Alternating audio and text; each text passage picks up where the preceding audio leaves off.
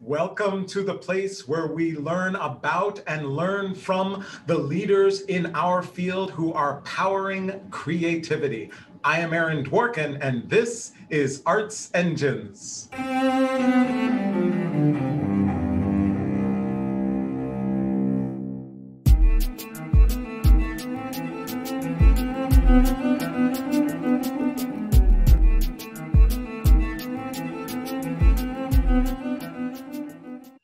Thanks again for joining me here on Arts Engines. Today's guest is Blake Anthony Johnson, who serves as CEO of Chicago Sinfonietta.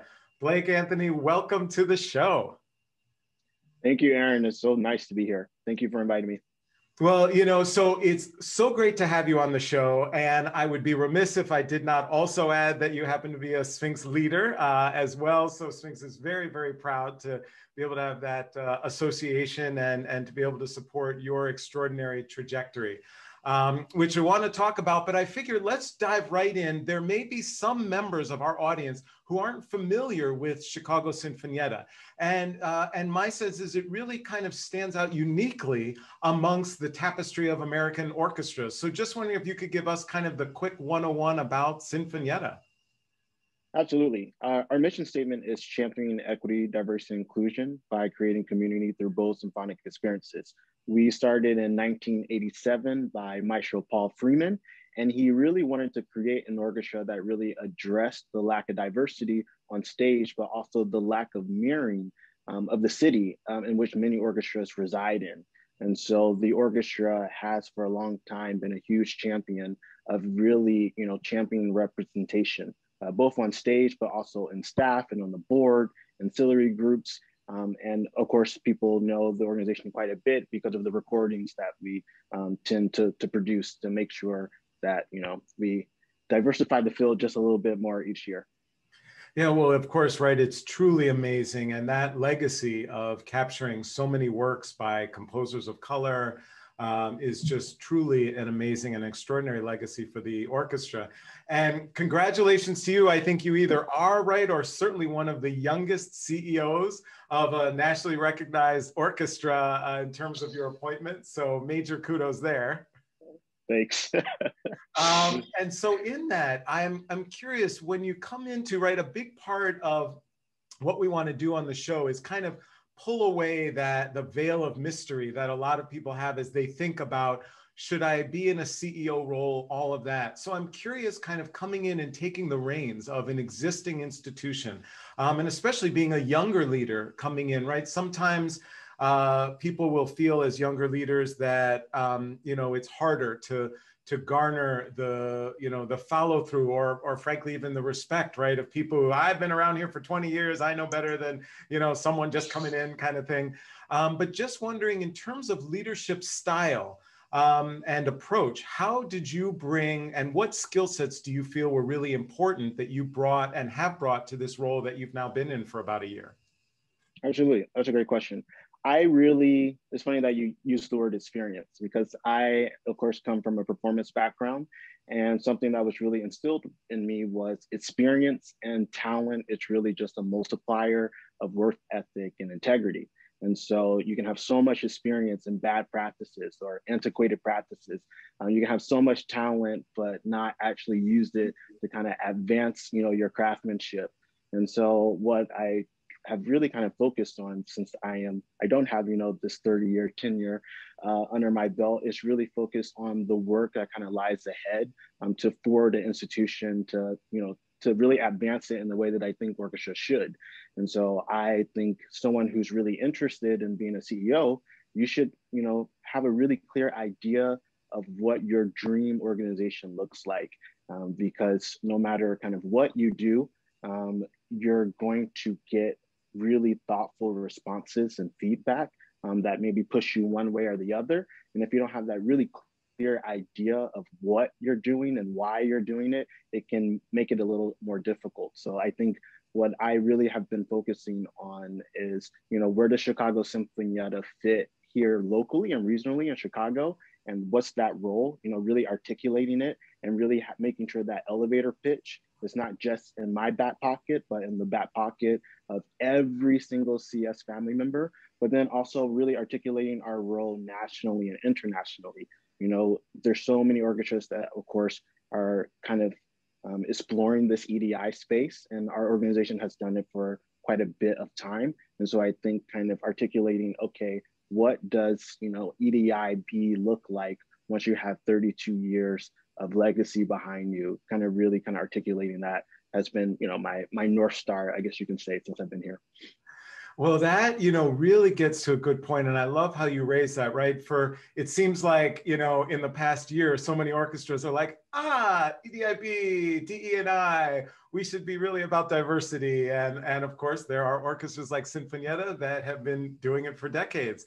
If you were to look at that and say, that obviously there's some different structures for Sinfonietta versus, certain major city orchestras, or even in your own neck of the woods, Chicago Symphony. What would you say, though, given this work in history that Sinfonietta has had, what would you say might be the top one or two things that other orchestras could learn from Sinfonietta, might look to Sinfonietta to say, we should see how we could emulate that or replicate that, or in some way internalize what we've seen them do successfully that we should do? Is there any kind of things that stand out? Absolutely. I sit on a committee for Group 1 orchestras, for League of American Orchestras, for the EDI kind of management committee. And I think my biggest, you know, hope is to share the kind of behind the scenes and honestly just raw kind of data and experiences that comes with this work. I think when people see Chicago Sinfonietta, they say, oh, they make it so easy, and it's so easy because they've been doing it for so long. And then, so I really tried to share kind of our internal practices, our hiring practices, our review practices, our outside consultation. I mean, we do a lot of just dirty work to make sure that we're progressing and staying true to our principles. And I think kind of sharing those pitfalls and the wins, and that, you know, how it often is 2 steps forward, 1 back, has been kind of the most important thing for me, because it is not, you know, a straight line in terms of how things progress. It's usually, again, kind of going back to that North Star, it's usually wandering a little bit and kind of taking what you can in the moment.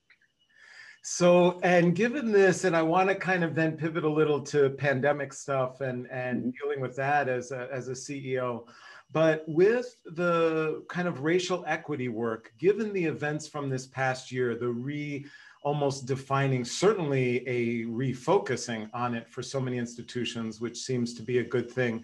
But for Sinfonietta, have you found that these events from this past year have helped your work with racial equity or hampered it, and how do you see things moving forward societally related to these racial equity issues? Absolutely. I think it is a lot of attention, of course, has been put on the organization. You know, we're in the media quite a bit because people do look at us as a leader in terms of orchestras. And so I'm very mindful that any practices that we do in the community, or any practices that we do from a programming standpoint, or just overall governance, has repercussions and consequences, because it's been the model or standard for our field in general. So I think, you know, the recent kind of resurgence of social justice has really challenged me to really articulate what we're doing in a way that when we veer off, we can quickly kind of pivot on, again, kind of going back to our original principles, because it is, I think, important for everyone to have that elevator pitch and really being able to describe, you know, what is it that we do and why do we do it? And so we are really mindful about word choice, for instance, really going through word clouds and really describing, okay, how would you identify the institution, and why this word and not this one? And, you know, what's the thread or the storyline behind why we have concepts around this, you know, particular group of words? So really being really mindful and open. Again, I'm a really big, you know, everyone thinks that everyone kind of works for me, and this, you know, the CEO is at the top and the employees kind of funnel up. But I really try to kind of put that upside down, and I'm really kind of supporting staff and our groups. And so I say, you know, everyone has stakeholdership into this institution. So kind of taking all of these ideas and thoughts of what Chicago Sinfonietta is, which that is for sure our strength, the overall kind of commitment to the mission. So yeah, taking that and then making it unified is challenging, but also probably the most rewarding part, because I get to hear from so many different individuals. Awesome, awesome. So of course we have this, pandemic going around, and that has of course redefined our organizations, our own individual lives for the past year. I know you've been, certainly very successful in terms of addressing it, and I think a lot of our viewers now are looking towards the end, right? They're looking towards more vaccines and all of that and moving forward. As we begin to come out, what's your sense? Do you have specific plans in place now for how Sinfonietta will kind of come forth from the pandemic? Anything you could share that especially our audience would benefit from, not only learning about Sinfonietta, but potentially that they might think, oh, here's something I can be thinking about for my own organization? Absolutely. So again, to relate it back to just what I'm used to being a musician, if you injure your left hand, you focus on mental practicing and right hand technique, and you might learn a language to understand the phonetics of why I compose. There's all these other things that you wish you had time to do, but you don't, because you're doing kind of the basic business as usual. And so the pandemic, of course, took away some fundamental kind of interactions that we are used to in person, and changed operations greatly. And so I have really focused on what can we do now that 2 years, 3 years out will say, oh my gosh, I'm so glad we took advantage of that time to not just kind of keep operations up and running, but really kind of invest into this idea that the world will never be the same. And there's things we can do now that set us up to expand. And so here it's been a huge investment in our tech infrastructure. So a lot of new systems, a lot of internal things. So it's not things that people would see, but I think over the next 2 and 3 years, they're gonna be like, why are they able to do this? Or why are they able to do this project? And it's because we spent so much time really kind of investing in, again, really messy work, but taking apart these systems that have just been in place because they work, and really finding ways to train staff, for instance, in new technology, and getting new vendors, and going through all of our old kind of relationships in terms of like vendor contracts, and finding what actually allows us to grow in the most manageable way. And so that has been by far probably 70% of our energy so far. Cool. Awesome. Awesome. Well, unfortunately, we are just about out of time, but I was curious, obviously you're coming in as the CEO, just finishing up your first year. Congratulations again in that role. But between, the challenges that just naturally would be there taking on any type of leadership role like this, plus the pandemic, plus racial equity, plus, just personal life events and challenges that arise. I'm curious, where do you find your inspiration on those tougher days? Where do you find or tap into a source of strength? Absolutely. I think going back to kind of why you're here and why you want the job, and why you're so invested into the work. I joke a lot, I never wanted to be a CEO. And it's because when I admire so many of my mentors, but I just thought, that's not really what speaks to me. And so for me, I've really focused on, the arts in general is about access. That's what made me fall in love with it. Yes, I love music. Yes, I love art, but the access that it gives you to others, not just kind of in your immediate community, but just the world at large, has always kind of inspired me to share that with others. And so I really kind of reflect on anecdotal experiences and, those small stories to remind me, to kind of push forward to the next milestone. And that definitely pushes me quite a bit, because, you have ups and downs every single day. Wow. Blake Anthony Johnson, you truly are one of the arts engines who are powering human creativity in our world. Thank you so much for joining us on the show. My pleasure. Thank you for having me, Aaron.